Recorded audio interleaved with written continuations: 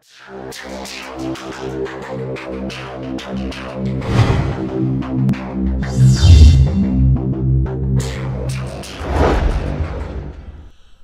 Charlie here, back with you again. Today we're going to talk about creating a standard G-code with the Triquetra toolbox. So let's just get right into it.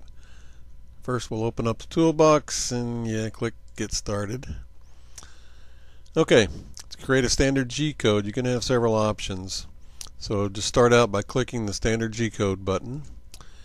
And right here, this represents your material that you're going to be carving on and zeroing to.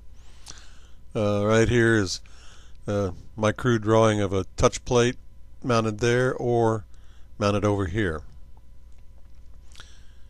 You have these three buttons. You've got left, center, and right.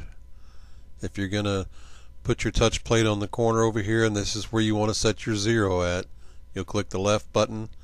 If you prefer to zero on the right side over here, you just click the right button. Some people like to set their XY zero in the center of their project, and if you want to do that, you click there. This can come in useful if you've got a blank that's already a circle. There won't be a good corner to zero to, and I'll make a video later on actually on the machine that shows you how to do this. But you can actually start out with a round disc and still zero to the center of it. But for now, let's just start with doing the standard zeroing for the left corner. So you just click on the left button. Okay, on this page you've normally already got your measurements put in, but let's just say you need to make an adjustment, which obviously we need to right here. So all we have to really do is make sure we're in inch units or millimeters if you want to use millimeters. Anyway, I'll be in inches. So I'm just going to say my touch plate X width is 2.015, the Y width is 2.020, the Z axis thickness is 0.8 inches. I want to use a feed rate of 3 inches per minute, and I'm going to use a 0.25 inch bit. And I want to save my file name as a 1/4 inch bit, so I'll put one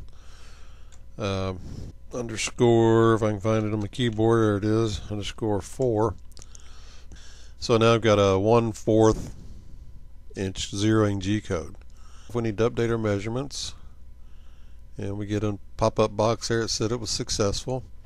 Now then we can generate a 3-axis code or just generate Z only code.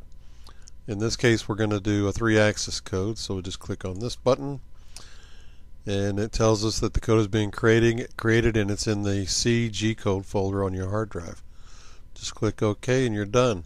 All you have to do now is load up your favorite post-processing program that sends your G-code to your machine and load that file and run it.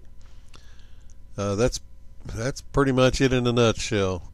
If you want to do just the Z only code, doesn't matter what the bit diameter is, so that's irrelevant when you're doing just the Z. But you can go over here and just type in Z only zeroing G-code. Click on the button to create it, and bingo, there it is.